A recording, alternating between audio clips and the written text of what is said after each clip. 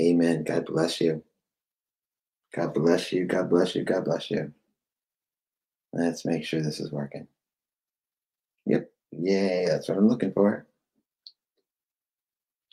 Okay. Praise God. Antonia, God bless you. Thank you for joining this morning. Okay. Praise God. Good morning, Katie. God bless you.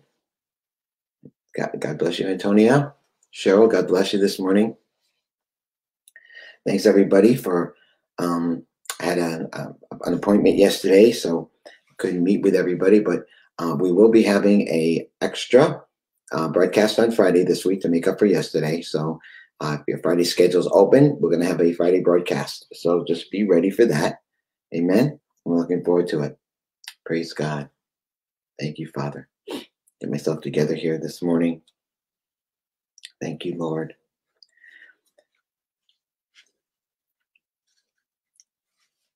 Thank you, Lord.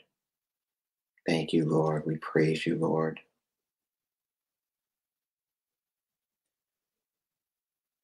To God be the glory. To you, our God, be the glory. To you, our God, be the glory. For the things you have done.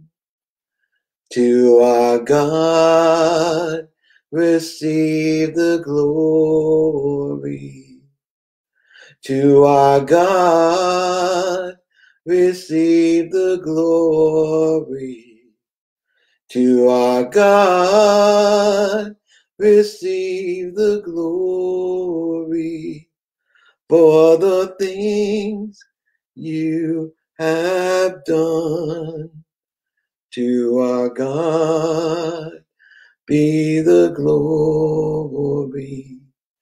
To you, our God, be the glory.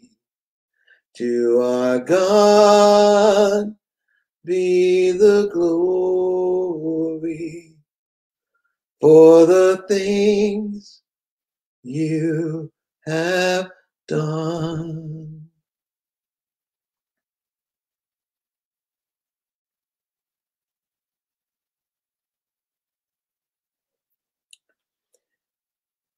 I sing praises to your name. Oh Lord, praises to your name. Oh Lord, for your name is great and greatly to be praised. I sing praises to your name. Oh Lord, praises to your name. Oh Lord, for your name is great and greatly to be praised. We love you so much, Lord. We so appreciate you.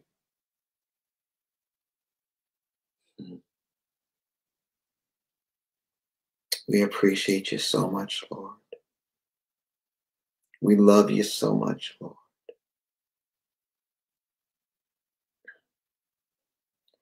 Excuse me. We love you, Lord. We love you, Lord. And we lift our voice to worship you, oh my soul. Rejoice, take joy, my King, in what you hear. Let it be a sweet, sweet sound in your ear. Let it be a sweet, sweet sound in your ear. We just love you, Lord. We so appreciate you, Lord. What a privilege, Lord. What an honor, Lord, that you would come and be with us today, Lord. You said when two or more, and Lord, there's two or more gathering together right here. This internet in your name. So when two or more gather in your name, you said, there I am. And we thank you. That's exactly what's happening right now. There you are. Here you are in the midst of us, Lord. We worship you this morning. We worship you, Lord. Lord, if we don't do anything else on this broadcast but worship you, then that's fine with me. We just adore you this morning, Lord. We worship you. We praise your holy name. You are worthy of all praise and all glory and all honor. Dominion and authority is yours. We pray, let your kingdom come. Let your will alone be done on earth in us, Lord, as it is in heaven, Lord. So we bless you this morning, Lord. We praise you, Lord. We glorify your name. We magnify you, O God. You're worthy, Lord. There is none like you. Where would I be without you, Lord? What would I be without you? Nothing. And I'd be nowhere. We glorify you this morning. We appreciate you so much, Lord. We appreciate you so much, Lord. We appreciate you. We appreciate your presence, Lord. We appreciate your manifested presence, Lord. We so appreciate you this morning. We honor you, Lord. We love you. Lord, what can we do without you? Without you being in our midst, Lord.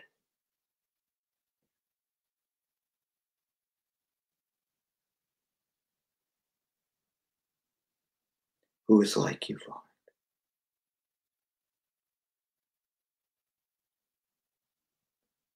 Being here with you, Lord. Being here with you, Lord, is more than enough, Lord. Being here together, Lord, as one people is more than enough with you, Lord.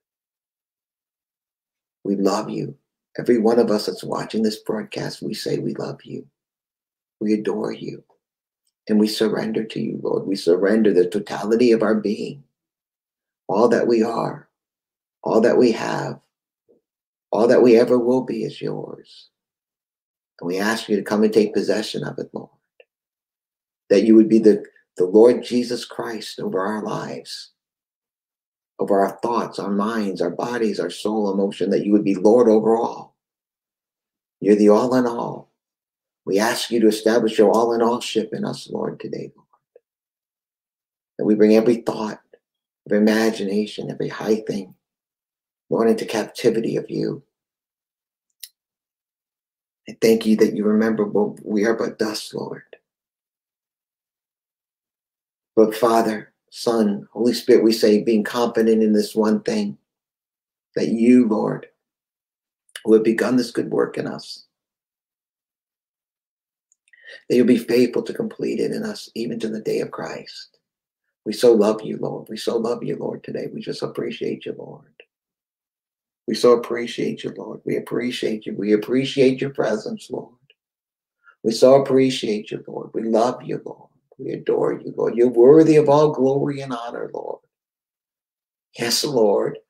Lord, if that's why we're here this morning, just to love you and just to appreciate you, Lord, and that's what you want, Lord, that's what we bring to you, oh God. We bring you the love. We ask you to come into this garden and eat your choicest fruits, the fruits that you have produced within us, Lord. Come and eat those choicest fruits, Lord. Let them satisfy your heart. Let them satisfy your desires, Lord, that we be yours and yours alone. Wow.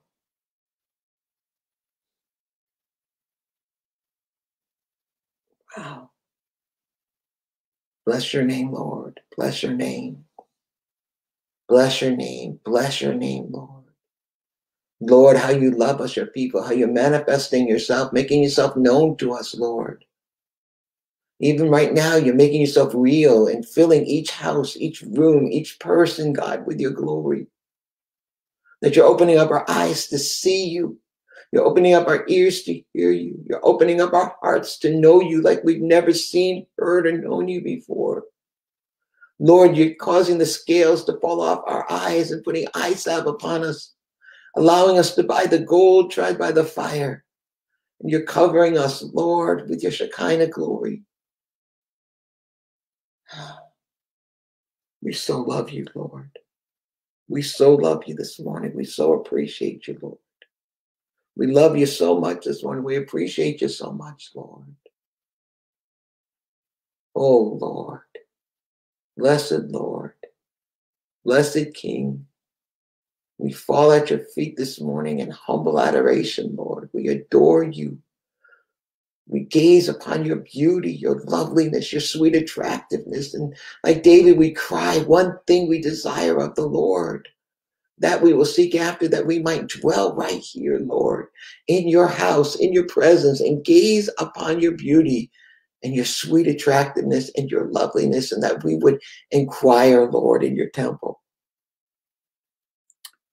Who is like you, O God? Who is like you among all the universe, Lord? There's no one. God of creation, we worship you. We adore you, Father. We adore you, Abba. We adore you, Adonai. We adore you, Príncipe de Paz, Rey de Reyes, Señor de Señores. Holy God, we adore you. We worship you.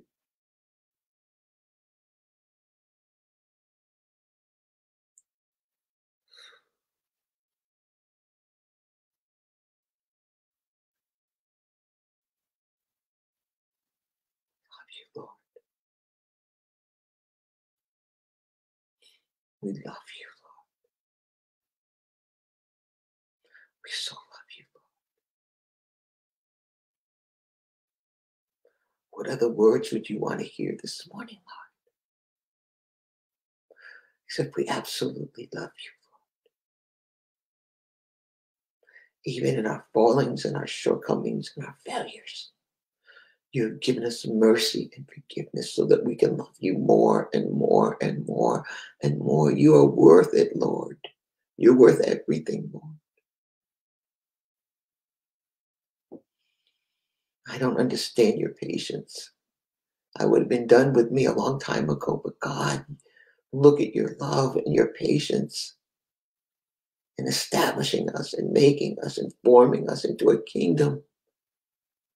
Kings and priests for you, Lord. Look at your handiwork. Look at your love. Look at your grace. Look at your mercy, Lord. It's the only reason why we're here today. It's the only reason why we're still alive today is by you, Lord. By your love for us, by your grace, by your mercy. We adore you, Lord.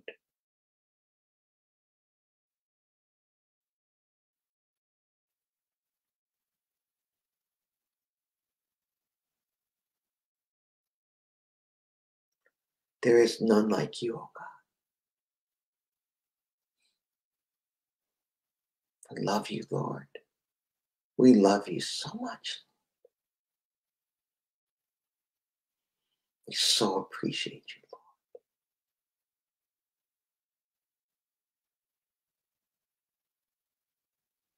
Glory, Adonai. Thank you, Lord. We just love you. Just let him know how much you love him, beloved. Just let him know how much you appreciate him this morning. Right there in your room, wherever you're watching this, just let him know as you lift up your hands, say, I just so appreciate you, Lord. I love you. I love you so much, Lord.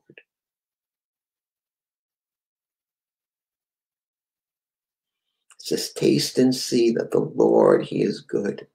Let us taste you this morning. Let us taste of your goodness, Lord. Let us taste and see, Lord, your goodness in ways we have never known, never understood before, Lord. Let your goodness pass us by, Lord. Let your mercy pass us by. Let your glory pass us by, Lord, like you did with Moses. As you hit him in the cleft of the rock, you said, I'm going to pass you by. I'm going to let my glory go. You'll see my back. You'll see my glory. The Lord, gracious and full of lovely kindness, even forgiving sins to 1,000 generations.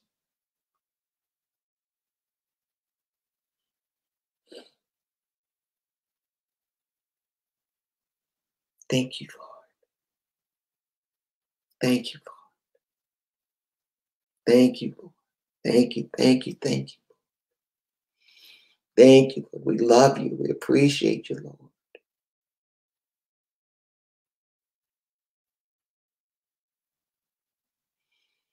To God be the glory. To you, our God, be the glory. To you, our God, be all the glory for the things you have done. To our God, receive the glory. To our God, receive the glory. To our God, receive the glory for the things you have done. Wow. You are so beautiful, Lord. You are so beautiful. We worship you here in the beauty of your holiness, Lord. We worship you right here in the beauty of your holiness. You are so beautiful, Lord, beyond description, too marvelous for words, beyond comprehension.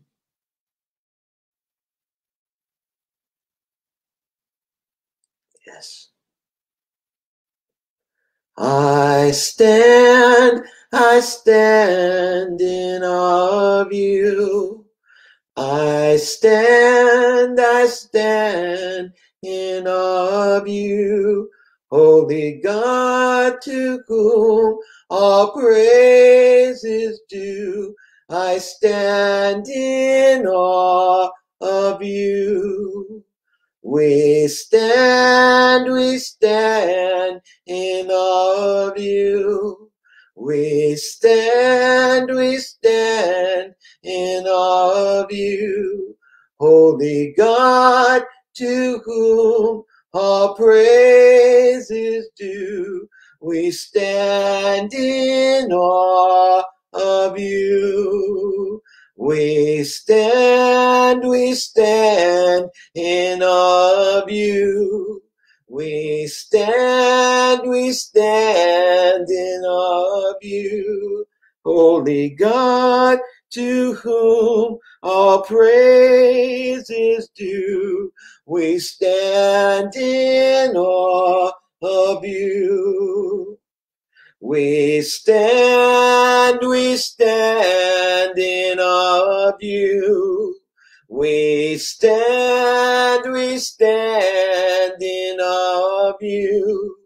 Holy God, to whom all praise is due. We stand in awe of you. We stand in awe of you. We stand in awe of you. Holy God, to whom all praise is due. We stand in awe of you.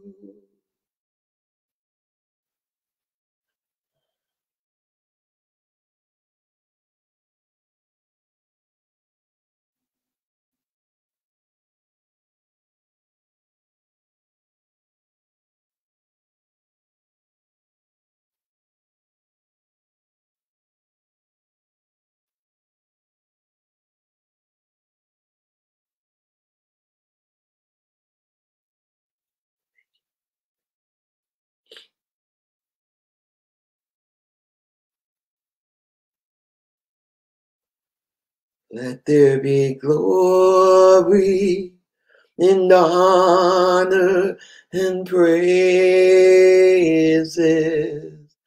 Glory and honor to Jesus. All glory and honor. Glory and honor to him. Let there be glory and honor and praises. Glory and honor to you, Jesus. Glory and honor. Glory and honor to you. Let there be glory and honor and praises. Glory and honor to Jesus. Glory and honor. Glory and honor to you. Yes, Lord. We say yes, Lord. We say yes to your will. We say yes to your plans. We surrender, Lord. We surrender. We surrender to you, Lord. The totality of our being, we surrender to you. All that we have, all that we are, all that we ever will be is yours. It's yours. We belong to you, Lord. You purchased us out of every tribe and every nation. You purchased us with your own blood. And you are forming us into a kingdom of kings and priests unto you, our God, to rule with you forever and ever and ever.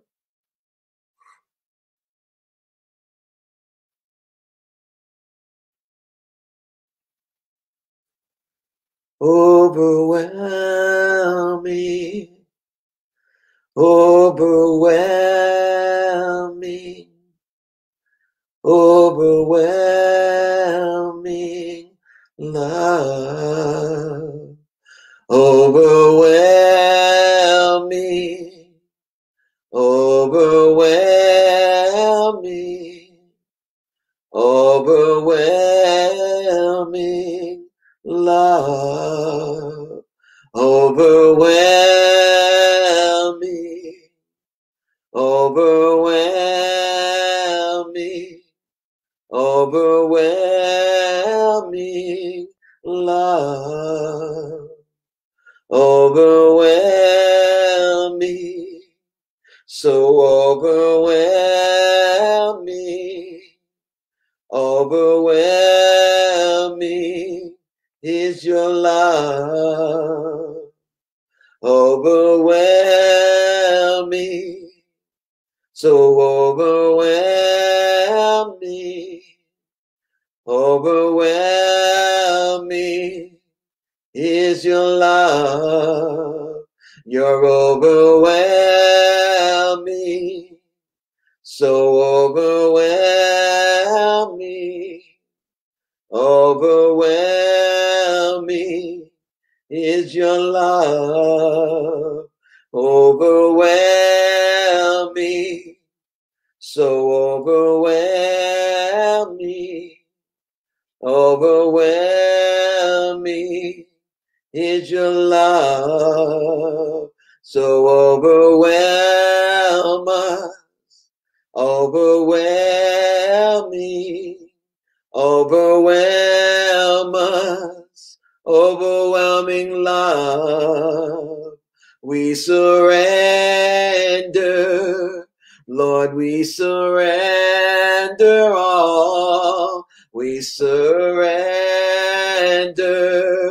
to your love, overwhelming, so overwhelming.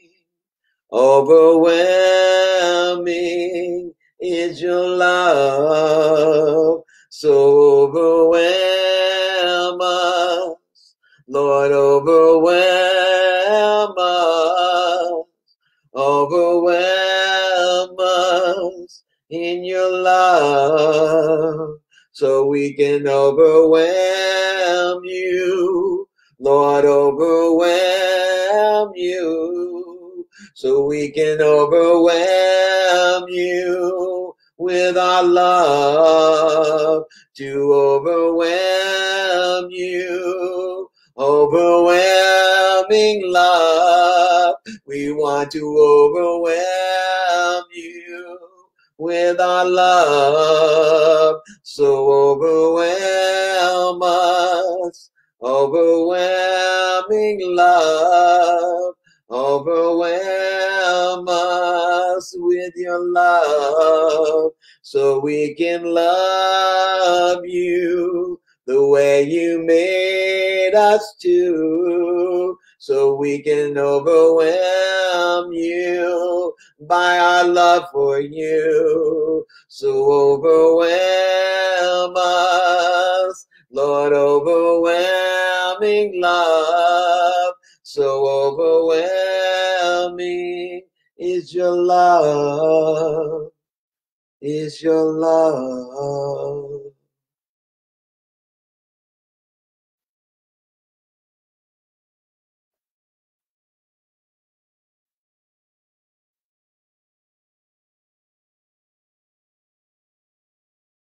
We so want to love you, Lord, beyond our human reason. We want to overwhelm you with our love for you, as you've overwhelmed us with your love for us. As Paul prayed, we want to apprehend you who apprehended us. Teach us how to apprehend you. Teach us how to apprehend you in every fiber of our being, Lord. So we are wholly yours. We love you. We appreciate you, Lord.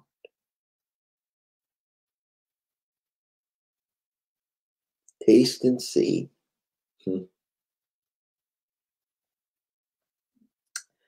Taste and see that you, Lord, are good.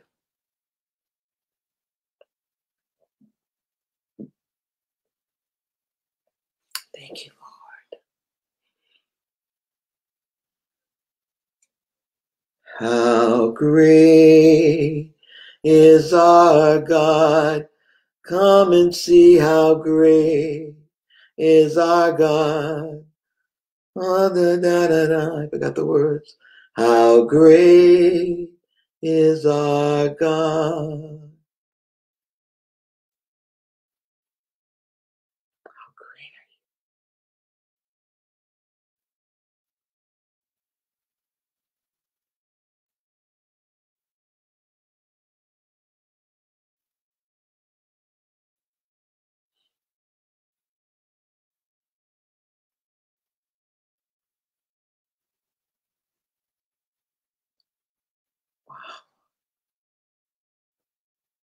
you? In your presence,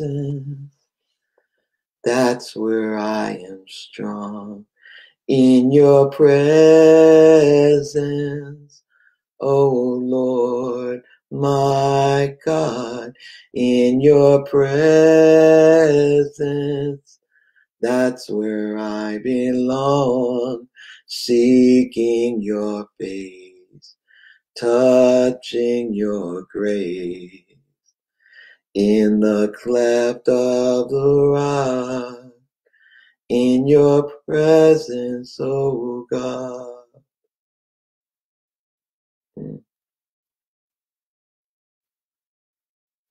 How lovely is the Lord. You're so beautiful, Lord. We adore you this morning. Thank you. Thank you so much, Lord. Thank you for the privilege of knowing you. Thank you for the privilege of being your sons and daughters. Thank you for the privilege of being adopted into your family, Jesus, for the blood you shed, your life that you gave up for us. We so appreciate you, Lord. We so thank you, Lord. Not only did you save us, but you're finishing us, Lord. You're completing us, Lord. You're making us your own ones, Lord. Your chosen vessels, Lord. Your wise virgins, Lord, that can come and be with you. We love you so much, Lord. We appreciate you. We so appreciate you, Lord. Yes, he's a name above all names. That's right, Cheryl. Amen. Everlasting to everlasting to everlasting. Yes, he is, Layla.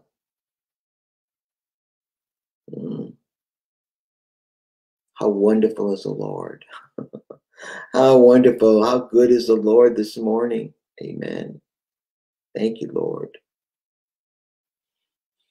How wonderful is the Lord. What a privilege is giving us just to lift up our worship to him this morning in song and our adoration. Hallelujah. What a privilege it is to be here with the Lord and with you, just to lift up our hands and worship him and adore him. Overwhelming love. Overwhelming love. Amen. Wow. He's overwhelming me this morning. I think he's overwhelming all of us. Hallelujah. Thank you, Lord. We love you so much, Lord. We so appreciate you, Lord.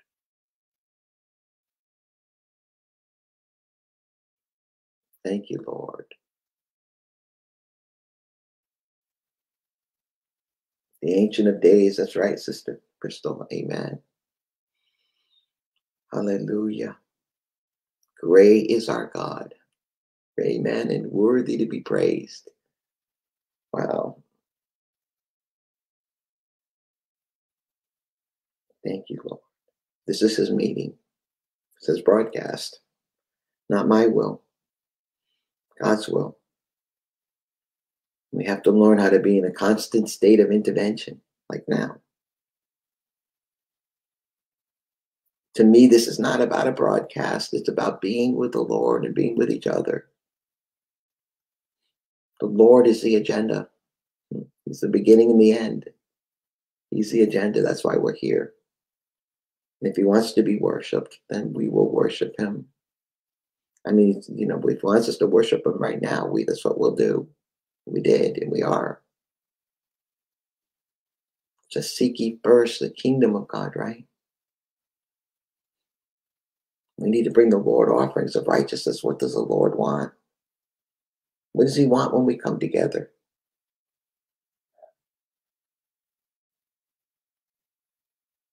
See, these broadcasts can't be a routine. I don't believe they are. I believe that they're walking the spontaneity of the Lord. These broadcasts are to reveal the spontaneity of the Lord, the divine intervention of the Lord. I believe that's what they're about. That's why the Lord has me do the gatherings and the broadcasts like this, because it's to show his spontaneity, his direction, his directorship as the master conductor, that he may teach us his ways, that we learn how to follow him. Amen. See, it doesn't make sense just to do this, right? But if it's just about teaching, then this would be so out of place. It was just about, just teaching the word of God in the way that we've been used to it. But we're not here to teach the word of God. We're here to know the word of God, the person who became flesh. And if he wants to be worshiped and loved and adored, what is that to us except to bring him what he wants, satisfy his heart? And whatever it is the Lord desires to do, he'll do it. And we'll follow him by that cloud by day, fire by night. It's inside of us. He said, I'm going to teach you. I, the Lord, will teach you and instruct you in the ways that you should go, like now. I'll guide you with my own eye. What a beautiful illustration of that. I didn't plan this. No idea what the Lord was going to do. I just stepped out of the room, heated up my coffee, and I sat down. And as I was walking back in the room, I heard the Lord say, sing to me. To God be all the glory. I thought I would sing it once and then move on. But look what the Lord did by following him. We're experiencing him, his manifested presence. I mean, in this room, I can feel the manifested presence of the Lord. I know he's here, and I hope you can too. So he's not leaving. Even as I continue to share, I pray that he's having me flow as that master conductor, that he's teaching us how to be a director of heaven on the earth, how to release on heaven and earth. And you've got to be in a place of obedience to the Lord that you can get out of the box, so to speak, of how things are. It's so easy to get religious. So easy to make everything a formula in our life. But we serve an out-of-the-box God because he doesn't fit in the box.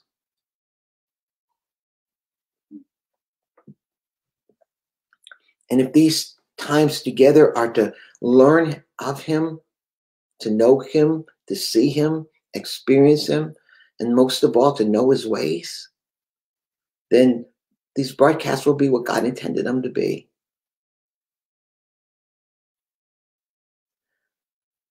I just know that the Lord wants to keep things simple, because in the religious age, the church age, we've taken the simple and we made it complex.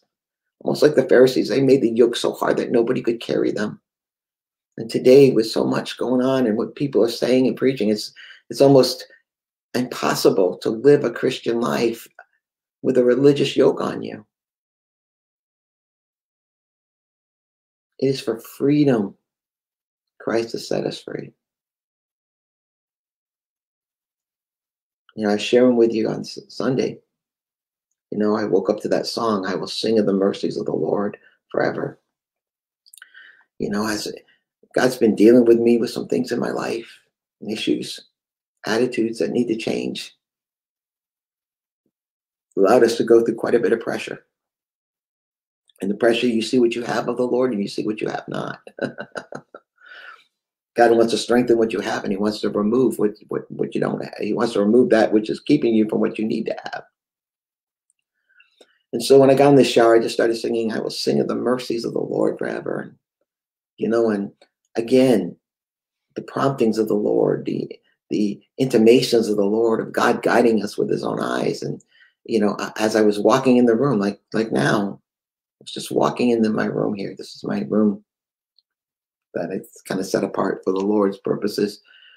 And as I walked into it, I just heard that, in my spirit, what would I be without you? And I just sat down on the keyboard as we started the gathering Sunday, and all of a sudden I got these two chords. I started playing them, and that song came out. What would I be without you? Where would I be without you? And then for an hour and a half, the Lord moved in that song. But you see, that was a spontaneity of the Lord. It was a guidance by his own eyes. I didn't hear the Lord say, Henry, sing, I will sing of the mercy of the Lord forever. I didn't hear the Lord say, Henry, I want you to sing, that. No, this was an intervention. This was a continuous intervention of God's glory. It was leading me to sing, leading me, working in me, teaching me, guiding me, just like he's doing in you in ways that we don't understand. We're learning how to occupy till he comes. And as I was singing, I will sing of the mercy of the Lord forever, I meant it with every fiber of my being. I was singing of his mercies. And thank God, because I need his mercies. I knew what every morning. How many of you need that new mercy this morning?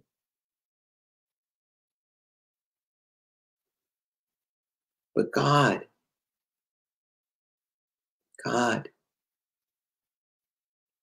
wants us to be so sensitive to his sensitivity so that he can teach us and train us in the ways that we should go. In the ways. See, that's an action word. In the ways, not just a way, not in a work. It doesn't say I'm going to teach and change. Excuse me.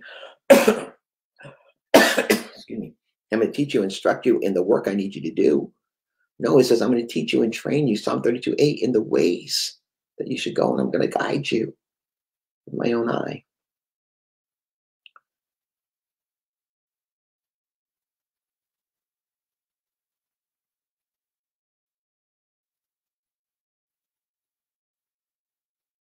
to be trained by the Lord, to be equipped by the Lord. It takes a great breaking and a great discipline in your life to become sensitive to his sensitivity. That's a word this morning, isn't it? To be sensitive to his sensitivity. If we're going to be led, we have to be led by his sensitivity. It's a continuous state of intervention in which the Lord's divine control will be effective. I've been teaching about God's glory. This glory realm is about a continuous state of divine intervention. I had no thought of singing, and even, I think we'll worship the Lord for 30 minutes in the first part of this broadcast. That doesn't make sense when you're trying to do a broadcast and we're supposed to be about teaching. But that was teaching. The teacher was teaching us what he wanted. The teacher was drawing us to him, loving him, worshiping him. That's what he wanted right then and there. I could have went in another direction. I could have used my brain. You could have used your wisdom. You could have shut off and said, I don't really feel like worship. I came to get a teaching. And that's what we do when we go to church on Sunday. I came to get the word. You would think of after 2,000 years of getting the word, we would know the word. I'm not talking about the scriptures. I'm talking about the word of God himself. But at the end of the church age, he says to the late church at Laodicea, you say you're rich and need of nothing, but you're blind, poor, and naked.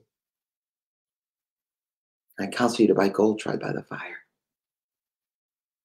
There's such a spontaneity of the Lord. There's such a spontaneity of the glory realm. The glory realm requires a teachability because it's giving us a functionality. It's teachability that produces a functionality. Glory functions. What does glory do? It transforms everything it touches. But to walk in that glory realm, for that glory realm to continue to walk in us, we have to be in that continuous state of teachability, to be led by the Spirit. Those that are led by the Spirit of God, they're the sons of God. And if you notice, at the end of the age, they're not teachable. They're rich and need of nothing. They say they're rich. They've lost their teachability. And when you lose your teachability, you lose your accountability. We become accountable to men and to man's wisdoms instead of our accountability to God and his wisdom. The glory realm comes when we give the Lord that teachable heart, that we remain pliable and teachable. And that's why when it's talked of the children of Israel in the book of Acts, it says the children of Israel, they knew the works of God. That's the church age. But Moses knew the ways of God. That's why you hear in the church age and from pulpit after pulpit about power, glory, dominion, taking our cities, doing all this work. It's all about the works of God.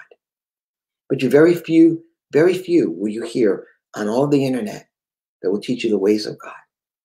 They will teach you about power, about prayer, about all that you can do. But what's lacking is all that you can be with the Lord, in the Lord. And what the Lord is forming us into is a kingdom of kings and priests filled with that glory. A new Jerusalem city coming down like a bride. I understand there's work to do. I understand there's much work to do. But that work is God's work. We are his workmanship.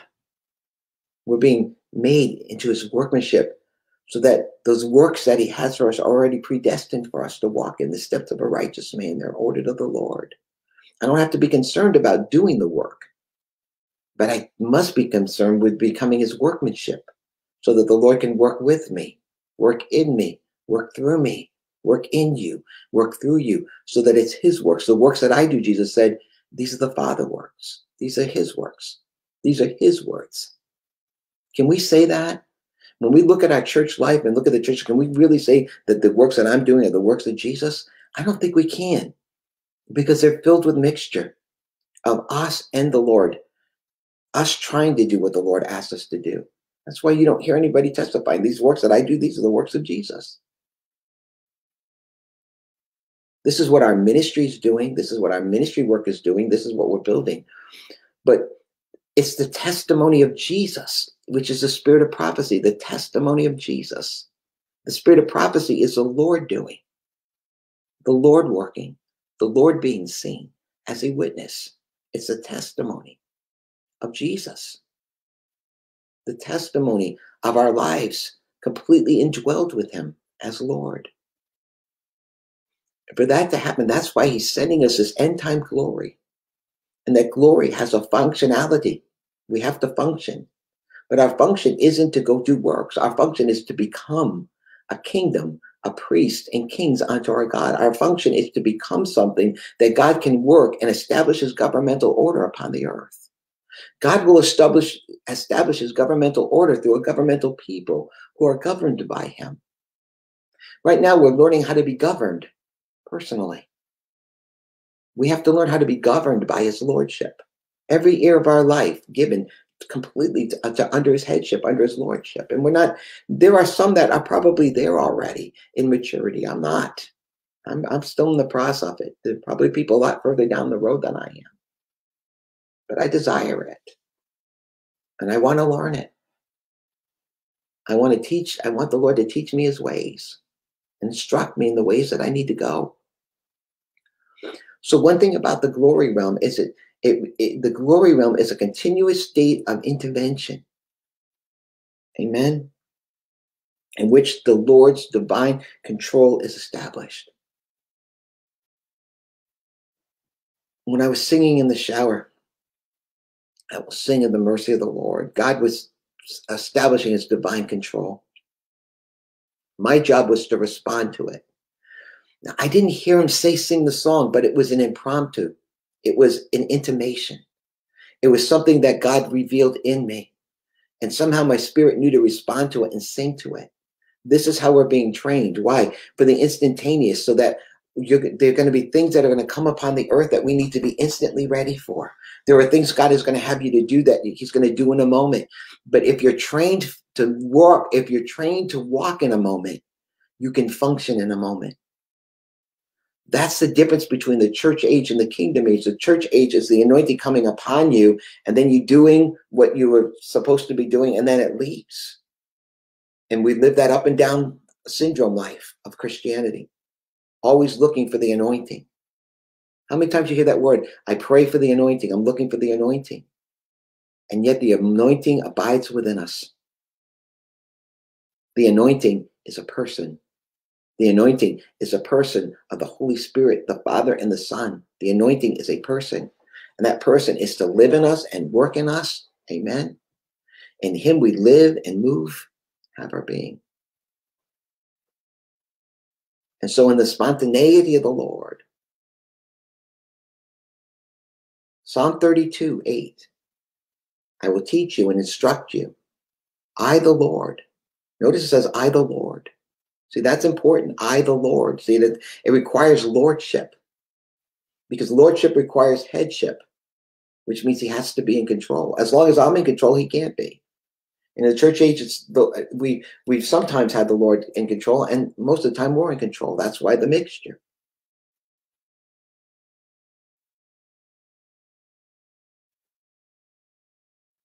I'm pausing sometimes to allow that word to work. The Lord's having me stop just to allow that word to work. Psalm 32:8. I, the Lord, will teach you and train you, instruct you. See, that requires an intimate relationship with the Lord, doesn't it? I will teach you, train you, and instruct you, which requires us to have that ear that's pricked by the Lord in Isaiah 50, verse 4 and 5. Morning by morning, he awakens my ear. What does awaken mean? It means we become sensitive to his leading. We become sensitive to his voice. We become sensitive to his movements. We become sensitive to his directions. And there's an inner working of God that goes beyond your senses. The glory of God goes past your senses. It goes past your understanding. And it operates within you because we were made for it. And in that glory comes a teachability and a functionality. So that, as Jesus said, as the voice comes to me, as I'm taught by the Lord, I do exactly what I'm taught. See, that's functionality. That's teachability. That's John chapter 5. Let's look at it.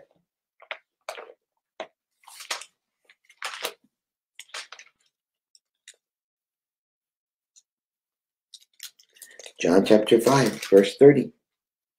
I'm able to do nothing of my own accord, independently of my own accord, but only as I'm taught by God.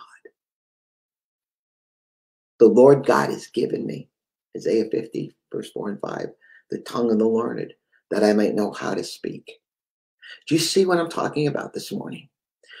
God's glory, the teacher, the Holy Spirit, the Father, the Son, the fullness, the seven spirits of God come in glory to teach you, train you, guide you in the ways that you should go, in complete obedience to the Father, in complete obedience to the words that were written about you in his book before you were born. He wrote down our days and what we were supposed to do. It's the glory of God. It's the glory of God that's completing us and finishing us, what the church age couldn't do by living in the outer courts of the holy place. The kingdom age of living behind the veil is going to finish and complete us. I can do nothing. I'm able to do nothing of myself, but only as I'm taught by God. And as I get his orders, even as I hear, I judge and I make my decisions as the voice comes to me. Now that voice comes to me can come in a direct command of the Lord, or an intimation, or the guidance of his own eye. This morning, as I came back into the room, I did not plan this. I have no idea what I'm going to share every time I get on here with you. I have no idea. I just stay before the Lord and allow the Lord to pull out what he wants. Because he knows you. He knows who's going to be on this broadcast today. And he knows me. He knows exactly what we need to hear. He knows exactly what he needs to do in your heart today. And this word that he's having me bring, it's not just a word, a message like in the church age. It is a impartation of hidden manna, food for us to grow by, food, solid food for us to eat that will strengthen you, confirm to you, establish within you, so that your life will be able to grow deeper and deeper into the heart of the Lord in oneness with him. That's why you don't hear me trying to bring you to Flame of Fire ministry or bring you to me, because that's not what he asked me to do. He told me to bring them to you, him. He told me to take their hand, lift it up into my hand, and when they get it firmly, let go and get out of the way. So bring them to me. I pray that's what I'm doing. We're learning the ways of the Lord together. Many of you know this already, but we have not known it in the kingdom age. We've not experienced it in this way. We've never been here before. We've never experienced the Lord in this realm of glory, this finishing glory of the Lord. And God has to reveal it in us if he's going to reveal it through us. It has to be revealed in us. It has to become our life, our experience, before he can reveal it through us. That's why many in the church age that are getting kingdom revelation are bypassing that process. They're bypassing the process of that word becoming flesh. They're getting the revelation and they want to run with it. That's what we did in the church age. And look at the mess we made by doing that. See, we have to receive it. It has to become our life. The word has to become flesh within us if it's going to come out through us.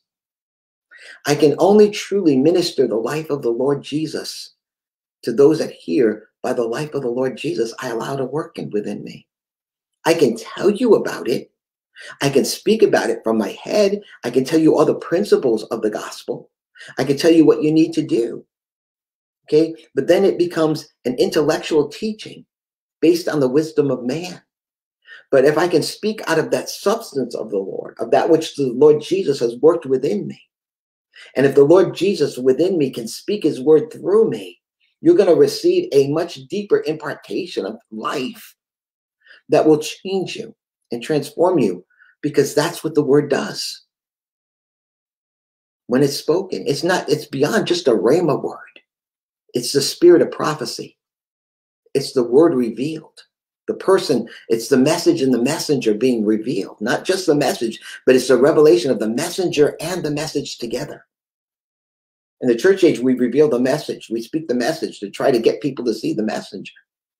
In the kingdom age, the messenger and message are one, and he's one in us and one with us, and must operate through us as one. And for him to do that, he's got to teach us and instruct us in the ways that we need to go. That's how Jesus did it. As the voice comes to me, I give my decision, and my judgments are right because I don't seek my own aim, consult my own will, and I have no desire to do what is pleasing to me. My own purpose, my own aim, but only the will and pleasure of the Father who sent me. Isn't it just like God to have us start off like worshiping him today? Because what's it about? Only the will and the pleasure of him who sent us. Why can't he say, Henry, just sing this song to me? Right? All I heard there was sing that song. And here we are. As we gave the Lord what he wanted. Overwhelming love. We had to receive overwhelming love, and he wanted us to give that overwhelming love back to him. If that's all this broadcast was about today, that's fine with me. But I believe what God is showing us is how to follow that cloud by day and fire by night. How to be trained and instructed in the ways that we should go. This is the deepest revelation of his lordship we've ever known. Because in the glory, there's a continuous state of intervention to be under his divine control. See, the intervention and divine control have to go together. If the intervention of the Lord in our life doesn't bring us under his headship, connect us with his complete headship, then it's really not of him. Because it must bring us to that complete yieldedness of his lordship over our life, his lordship within our life. That's what this glory realm is. It's to establish the lordship, the government of God within us. How can I even be trusted with the government of earth if I can't be trusted with the government of God in me? That's the danger of trying to run ahead with the revelation of the kingdom of God and trying to build things and do things when it's not quite worked within us yet. You can build with an anointing, but even that which is built with anointing may not last.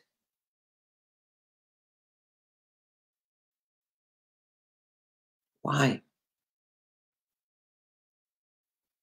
Because was it with a mixture or was it pure? Only that is the pure, holy love of God is going to last.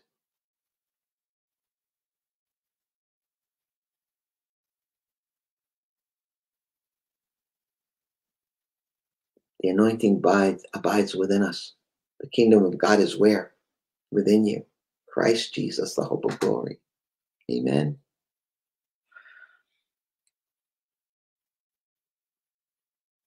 So we're living in a continuous state of divine intervention in which the Lord's divine control will be effective.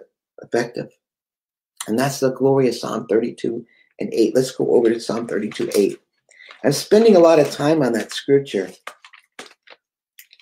deliberately. It sounds like I repeat myself over and over again, but you have to look at it this way. Think about a guy who has to make a road, and that road is really rocky, and he has to take a jackhammer to dig up the rock. Why? So that they can get to the dirt to lay a pavement. That's what it's like sometimes. The Lord is, so he has me repeat it because it's actually doing a work. And each time it gets deeper and deeper. Psalm 32:8 says, I, the Lord, the Amplified, I, the Lord. Look what it says, will instruct you. It doesn't say might instruct you. Will instruct you. Instruct who? Those that have an ear to hear. He that has an ear to hear, let them hear. The Lord God has given me the tongue of the learned, that I may know how to speak a word in season to them that are weary. Morning by morning, this is how you get it. He awakens me. He awakens my ear as to be taught. That represents a continual gaze of your soul upon the Lord. It means that you're ever looking for the Lord to come. They that wait upon the Lord. Do you know that word means wait, anticipate, and expect the Lord to come?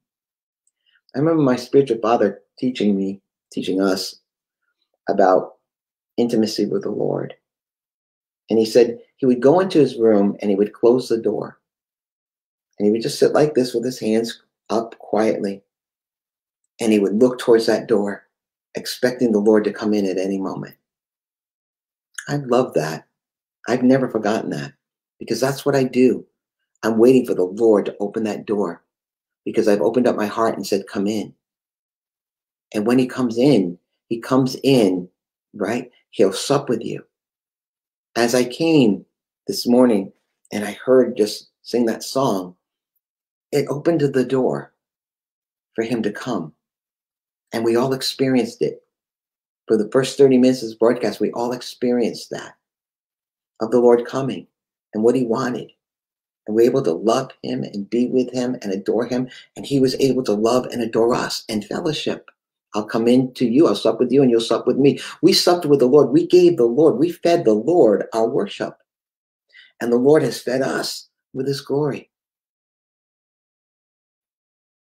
As we learn that, as that becomes our continual state of being in the Lord, of that union and communion with him, as one with him, as a bride with a bridegroom, we occupy till he comes. And he's going to come suddenly, spontaneously. And that's why the last two gatherings were such spontaneous gatherings. The one before was all about healing. And out of that, he gave me that one song, Arise Up. Come, I say to you, rise up. Come and take my hand and walk with me. Rise up, rise up, rise up. Those were two apostolic prophetic songs from the seven spirits of God last week and this week. I had no idea what the Lord wants. I have no idea what my day is going to be today. But I do know this, because I'm looking for him. And because you're looking for him, he's come to teach us and instruct us in what? The ways. In the ways that we should go. I will teach you and instruct you in the way you should go. What does that sound like to you? Doesn't that sound like his desire to be the leader? Doesn't that sound like someone that's supposed to be the head over the body? I'm going to lead you and guide you in the way that you should go. Isn't that what Jesus said? I'm able to do nothing on my own authority, but as the voice comes to me. The Father dearly, tenderly loves me, and he shows me these things because he loves me, and he's going to show me even greater than these things. Why? Because I have no desire to do my own will. I am completely teachable. I'm completely open to whatever my Father's desires are. I'm ready to be taught. I'm ready to see. I'm ready to hear. I'm going to stay in that intimate, constant state of divine intervention with my Father. And in that intervention state of my Father, I'm going to show him to you. He's going to be seen through me. Everything that in my life is going to be the reflection of his life. Why? Because I'm in that continuous state of intervention and communion with him. That's Jesus speaking to the Father. And then he prays for us in John 17. Father, that glory, what I just described, that continuous state of intervention, says, the glory you've given me, I give to them. That as Father, you are in me and I am in you, that they and we shall be one, perfectly united. Can't you see it? Do you see how we can become perfectly united first in the Lord with one another? Can you see how God can build us into a kingdom, a wheel within a wheel, without competition, without strife, without division, of all that stuff we had in the church age? It's not about big people, little people, clergy, no clergy. It's about God, Jesus being the head over the body, the Lord of hosts. And we, because of that walk and that work of the Lord within us, are able to flow in that with him, because he's established his headship completely over our lives. We can see the Lord the way he wants to be seen, and we can see each other the way that we need to see each other, and we can love one another as he has loved us.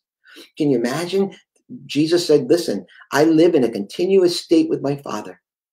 I have no aim, no desire, no purpose to do anything of my own accord. So everything you see, everything you hear is out of that connection of that divine intervention. As the Father is complete Lord over my life, I'm only doing and living and saying and being exactly why I'm here for his purposes. So that everything you see, everything you hear from me is a reflection of my Father's glory. And then Jesus said, as I was in the world, so I send you. We are to be the reflection of that same glory. The glory, that glory of complete obedience to Jesus's headship. That it should be so seen within us, so worked within us, that we become that transparent sea of glass in Revelation chapter 4. And out of that sea of glass, that we become transparent so that only his glory, what glory? That we've been taught by the Lord. Glory that we've been instructed by the Lord. Glory that the spirit of prophecy is teaching us and speaking to us from the 7 spirits of God, that we are only living and moving and doing exactly and only what the Father would have us to do for the glory of the Son. Jesus was the firstborn of many brethren. As he was in the world, so are we. And this is the day and the hour of 2 Thessalonians 1:10, that Jesus has come to be seen. He has come to be seen glorified. See, glorified. This is what I'm talking about, to be seen glorified within his saints. This is the glory, the glorified place of that state of being taught by the Lord, understanding the timing and the seasons of the Lord, understanding that glory brings refining fire and full of soap, spirit of burning, spirit of judgment, but it brings us to a place of teachability, so that we can have a functionality. Glory functions. The glory functions because it's the expression of the will of God upon the earth. Glory brings forth the expression of the will of God on the earth. It brings forth the reality of the unseen to become seen, the invisible to become visible. That's what glory does. It takes that which is unseen and makes it seen, the invisible to become visible. For that to happen, we have to be awakened. And we're awakened by a command of the Lord in Isaiah 60, arise and shine, for your light is come. Why? Your light, the glory of Jesus has come. And that glory shall be what? Seen. See, it's got to be seen, what? Risen upon us. I can talk about glory till I'm blue in the face. My life must become the reflection of that glory. The glory that's contained in this earthen vessel has to be seen in me and risen upon me by his Parousia, surrounding us, surrounded in that glory.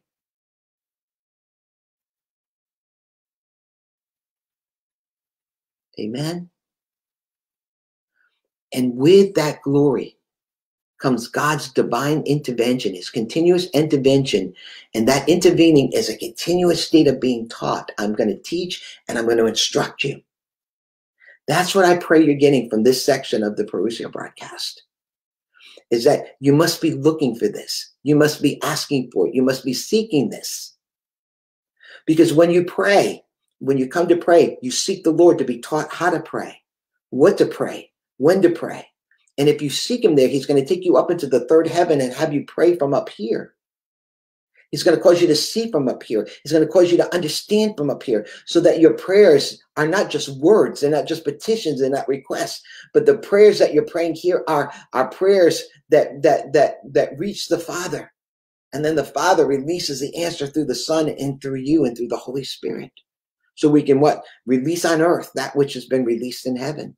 So that we can bind on earth that which has already been bound in heaven. We can loose on earth that which has already been loosed in heaven. But for that to happen, we got to come into that place of teachability, transparency before the Lord, so that we can be taught and instructed in the ways that we should go. And those commands that God is going to speak from this place are like lightning, because they're a different kind of a word.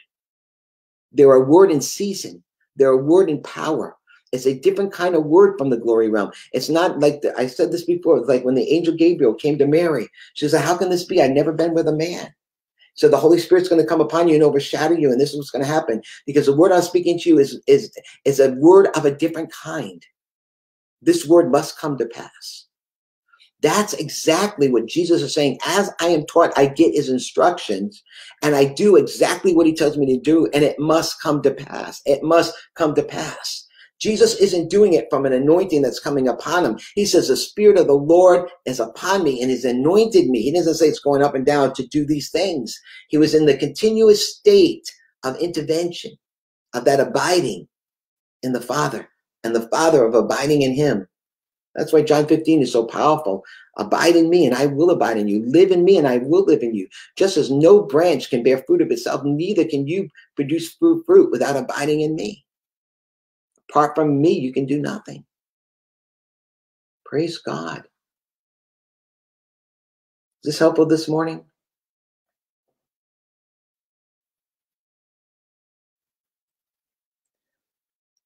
I will counsel you.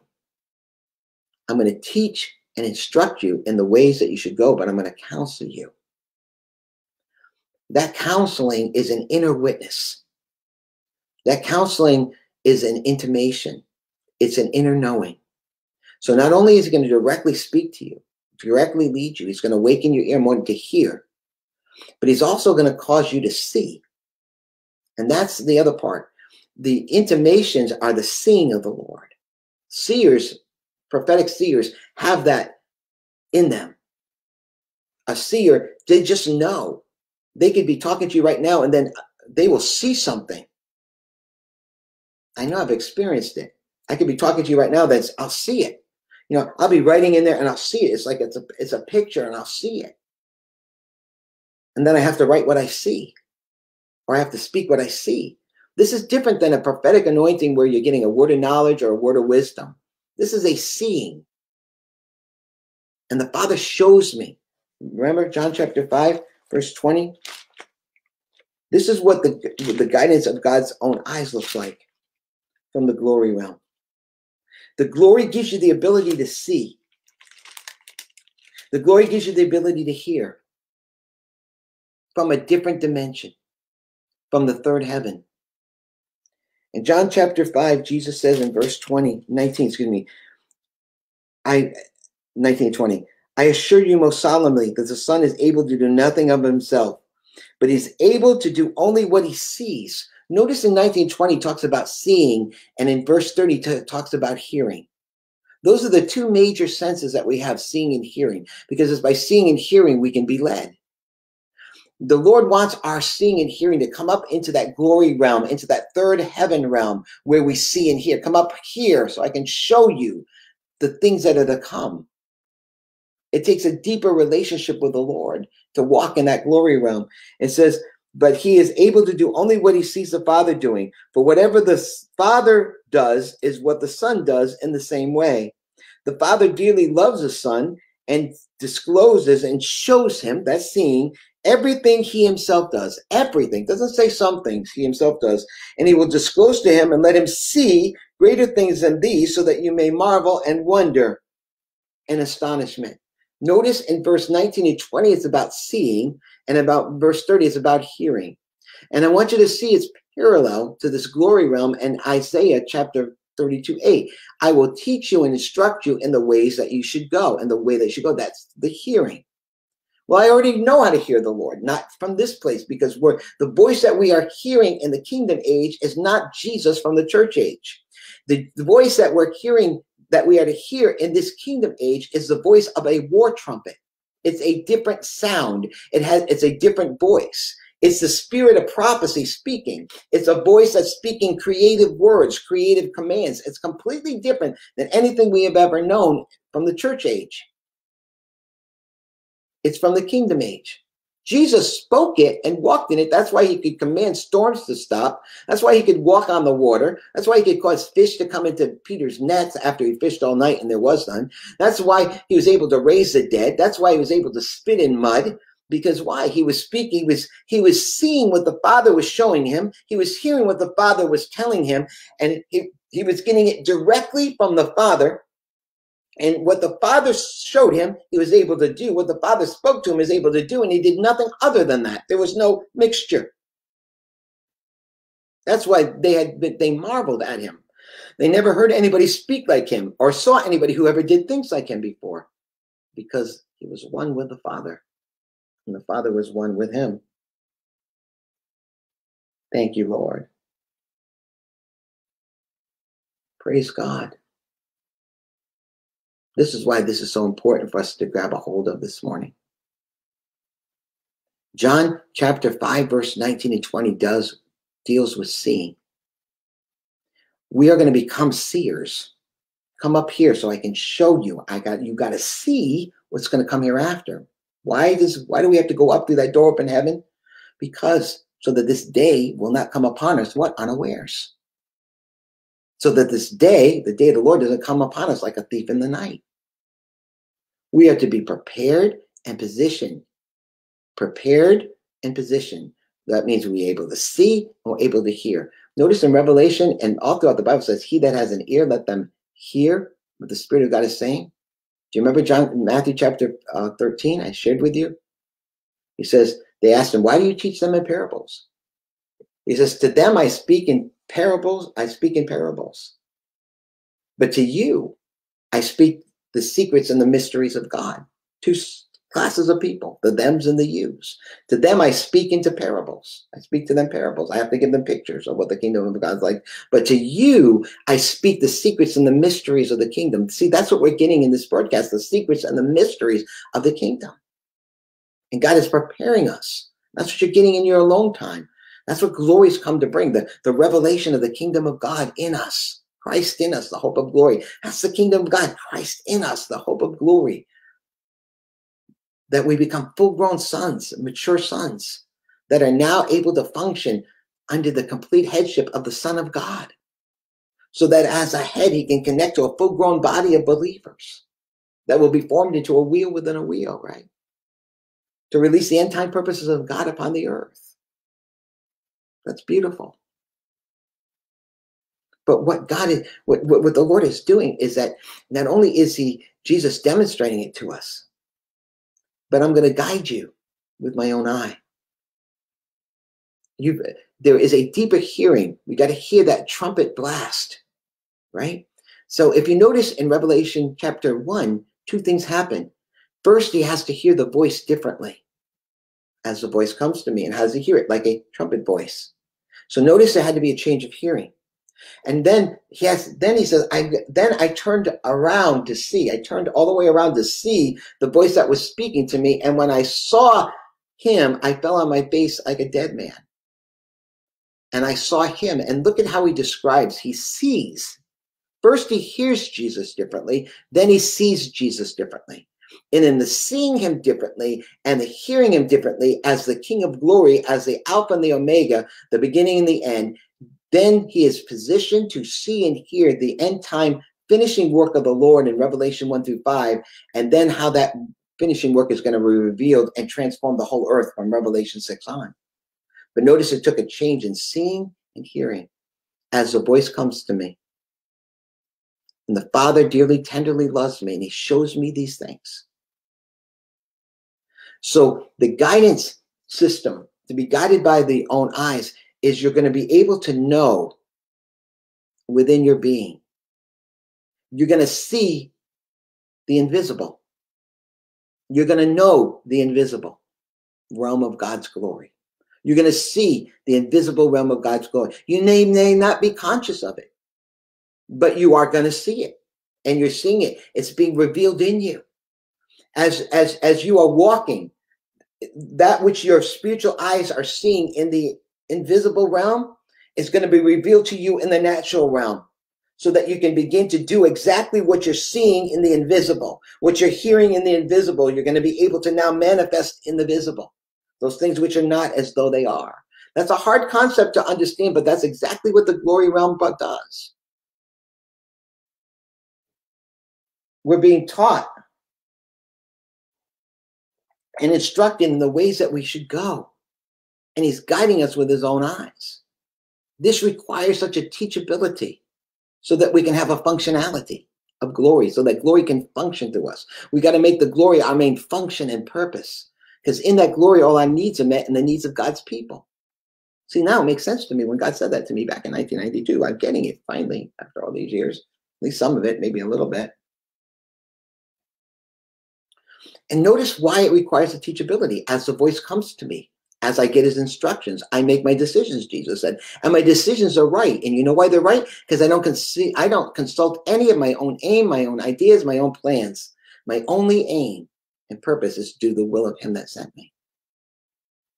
See, that's the other work of glory, to remove everything out of us that remains. So that's our testimony, that we won't consult our own aim. No more mixture.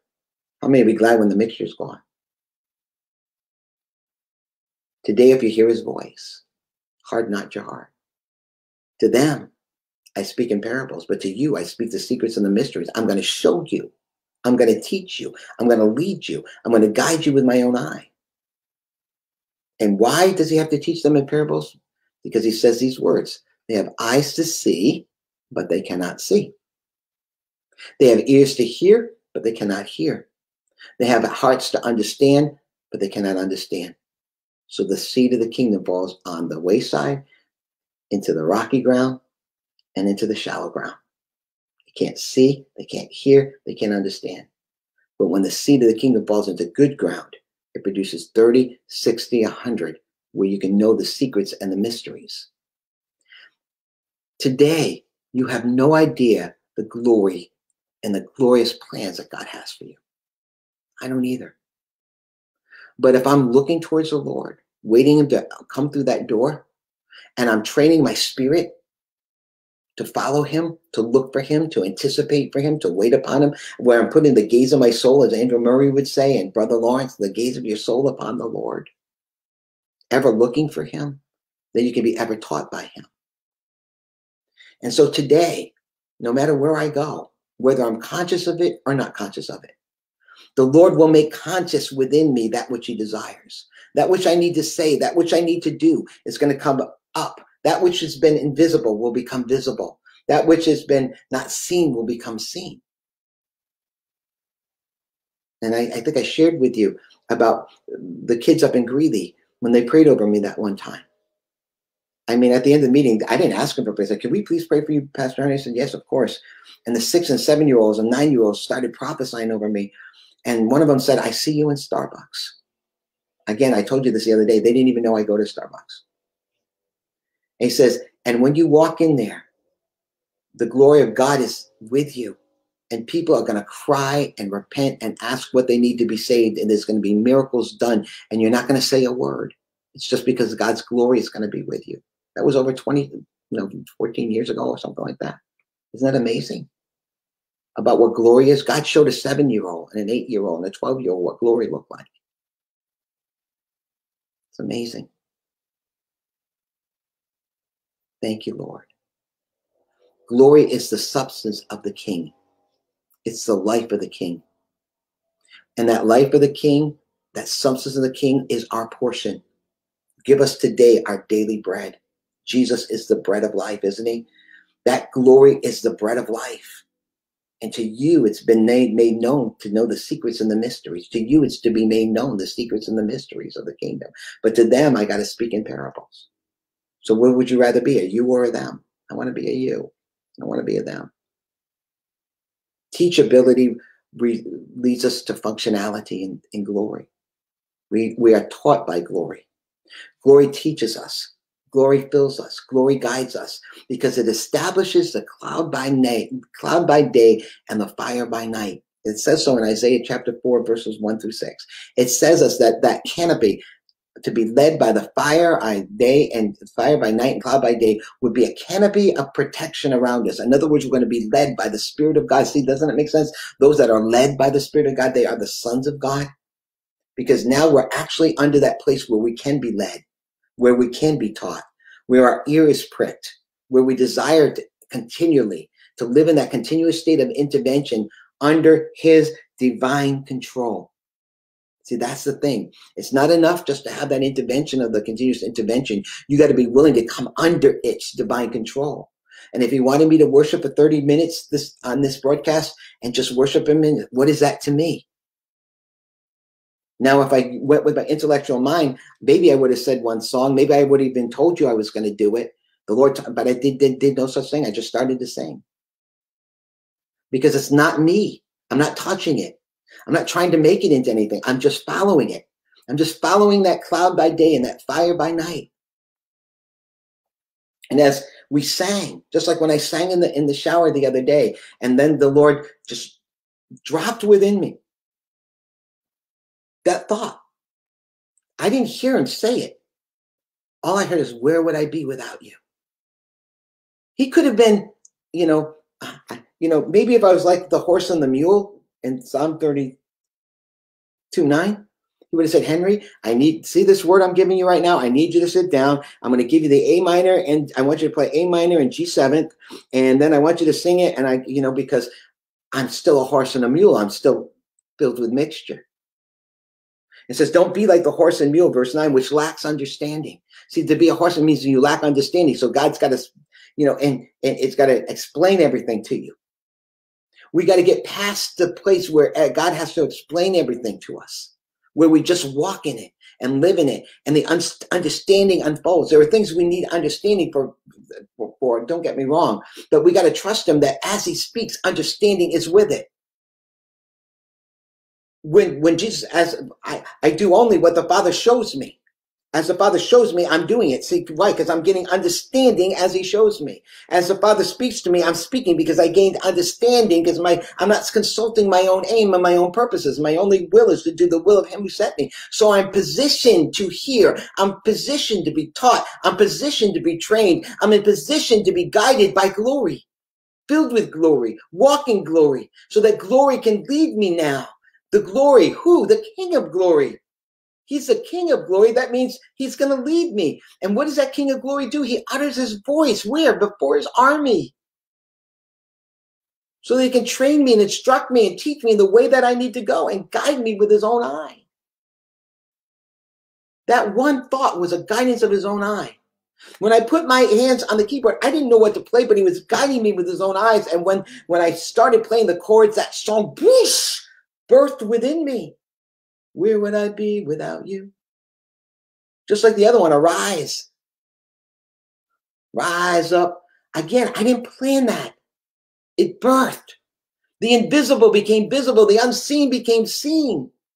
And God calls those things which are not as though they are. And we're walking in that place of the spirit of prophecy where God wants to reveal the invisible to change earth, to reveal the invisible to change your husband, your wife, your children, your loved ones. He wants the invisible to become visible, the unseen to become seen. It says, eye has not seen, ear has not heard, nor has it even entered the heart of man the things that God has in store for those who love him. So can you imagine what God is revealing in you today? Can you imagine the thoughts and the plans that he has for you today? Can you imagine the glory thoughts and glory plans that God has for you to walk in today? If you would just believe it, if you would just receive it and know that Christ in you, the hope of glory, will manifest in you. I don't have to plan who I'm going to minister to today. I don't have to figure out where I'm going to go today. The steps of a righteous man are ordered of the Lord. I don't have to plan to do the work of the ministry. As the voice comes, he'll plan. As the vision comes, he'll show me where to go. He'll show me what city to go to. He'll show me what home to go to. He'll show me what store to go to without me knowing. Because we're yielding ourselves, the totality of our being, to be led by the Lord in that continuous state of intervention and under God's divine control. Amen. Wow. That went by so fast. At least it did for me. Thank you, Father. Look at how good God is to us, beloved. That he would teach us and instruct us in the ways that we should go. A continuous state, glory, is a continuous state of intervention under God's divine control, so that he can surround us with his Parousia, so that we can be led by the Spirit of God. And in that leading, the invisible becomes visible. The unseen becomes seen. We release on earth that which is in heaven. We're able to bind on earth which has already been bound in heaven. We're able to loose on earth which has already been loosed on heaven. Why? Because we live there. And we're living there. And there is living in us. That's what the glory of God is all about. That's not all it is, but that's what the Lord's coming to fill us with that glory. Sorry, they're cutting the lawn right in front of my window right now. You can probably hear that. Perfect timing, right? It's Tuesday. Father, we thank you. We praise you.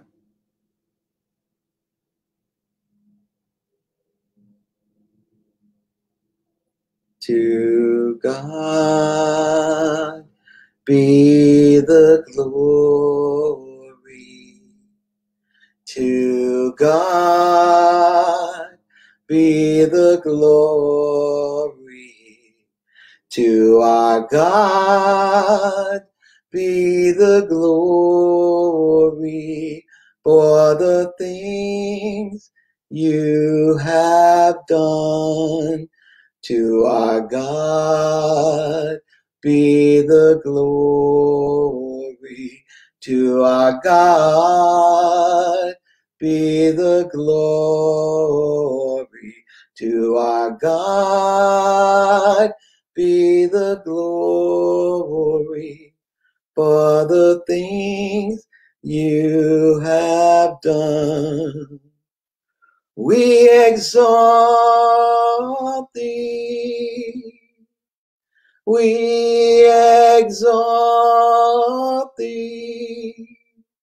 We exalt thee.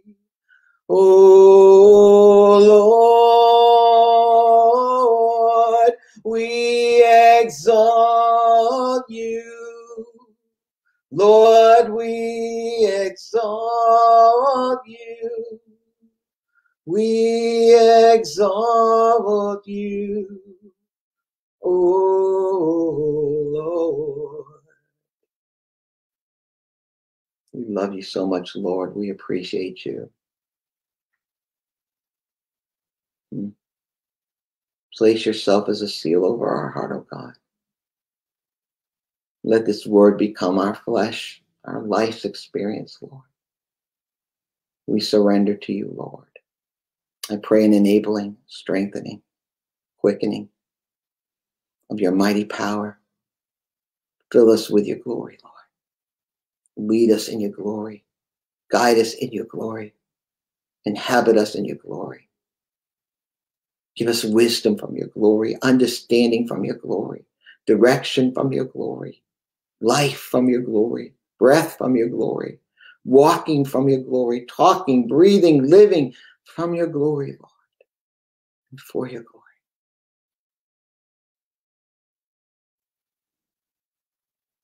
We love you so much. We appreciate you so much, Lord. Thank you for being with us. Thank you for manifesting yourself in our midst today, Lord. Thank you for my precious brothers and sisters and for all that you're doing in their lives and families. And all our families, we trust you. And we declare today we trust you, Lord, with all of our heart. And we will lean not on our own understanding, but in all our ways, we acknowledge you, that you, Lord, are directing our path. In Jesus' name, amen. Amen. Well, amen. What a wonderful time together. Amen. I was really blessed by being with you and with the Lord. I can't thank him enough for his goodness to us today. How about you? Amen. Thank you, Lord. Praise God. If we can serve you in any way, help you, please feel free to send a message. Amen. Seal my heart, Katie says, amen. I agree. Lynn says, we trust you, Lord. I can't read all the comments, but I'll go back and read them later. Amen. What a blessing it is to be with you in the Lord. If we can serve you or help you, please send me a text message or an email at go@flameofire2007.org. Amen. I am working on that divine convergence. I will let you know. I'm still waiting to hear back from a couple of people about where and location and stuff, so I'll keep you posted on it. Amen. And thanks to all of you. Again, Don and I want to thank you, all of you that are praying for us, encouraging us, and Lynn too, and all of us. We really appreciate your prayers, and we thank you for your love. And we thank you for those of you that have been loving the Lord and us enough to even send finances. We so appreciate that, that all that you're doing. And we're grateful for it. We're grateful for the Lord's love for us all. And He's showing us His love through you. And I hope He's showing His love through us to you. And we're here for you. And we love you. Now, if anyone today feels touched by the Lord and you're watching for the first time and you'd like to sow a seed, we put we put our website and we put down our PayPal account. You know, people would say I'm foolish to tell people, right? No one has to give anything, but it's the truth. No one does. Freely you receive, freely give. You know, you don't purchase the anointing. You buy the gold, try by the fire, but it's freely given, freely received. If you give, it's because you love the Lord. God's touched you. And if something is valuable to you, the Lord will show you, you know, what to do with it, how to treasure it, how to keep it, you know. And so, but, you know, there can never be a compulsion or a manipulation to get anybody to give. And we just pray that God will find those that, you know, love Him, the Philippian church people, that they love the apostles Paul so much that they loved him and they made sure that he was taken care of and he had what he needed to do the work out of all the other churches. That's what we prayed for, those Philippian people. And many of you have responded like that. We so appreciate it. You know what? You didn't have to do anything, but you did. And we are grateful from the bottom of our hearts. I mean that, for your prayers and your encouragement. Those are very important as well. And those that sow finances, we thank you so much for that too. You know, because I know it's a sacrifice to pray for somebody, to encourage them, and to sow. That's your life, man. You're sowing. That's your finances. That's what you need to live. And you're sowing from that.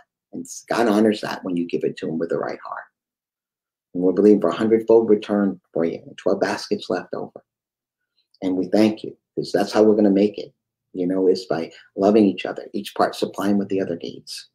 And so we appreciate it. And please remember us and continue to pray for the resources and the finances and some for our family. We need your prayers diligently. There's stuff that we need God's intervention with. And we want to pray for you too. So don't ever hesitate to share with us how we can pray for you or help you. That's why we're here. We're family. I mean that. So I try to get back to you, or Lynn will, as soon as we possibly can. But we're standing with you all. All right. Well, have a very blessed day. We'll see you tomorrow, Thursday. And don't forget, put on your calendars. We're going to have a special meeting on Friday since we didn't have one yesterday. So we're going to have 4, but we're just going to use Friday. All right. Love you all. Have a blessed day. Talk to you soon. See you tomorrow. Same time, same station. Bye-bye.